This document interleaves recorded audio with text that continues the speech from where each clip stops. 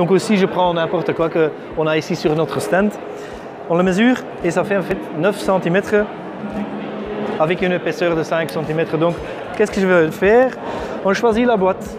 On a tout un catalogue avec des boîtes différentes, donc ça dépend en fait sur quoi vous voulez envoyer. Je mets en fait les dimensions. On pousse sur démarrer.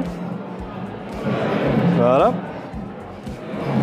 Et la machine en fait va calculer maintenant combien de cartons il a besoin. Il me dit que j'ai besoin de 40 cm, donc j'ai un petit carton là-bas. Je pousse sur démarrer et voilà, on est parti.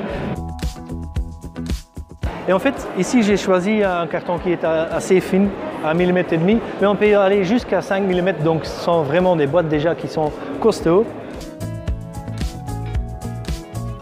Et donc vous voyez ici, c'est une boîte. Imaginons qu'on avait imprimé 3 boîtes, il serait mis intelligemment en fait, sur le carton pour avoir le moindre de déchets possible, parce que c'est hyper important pour nous.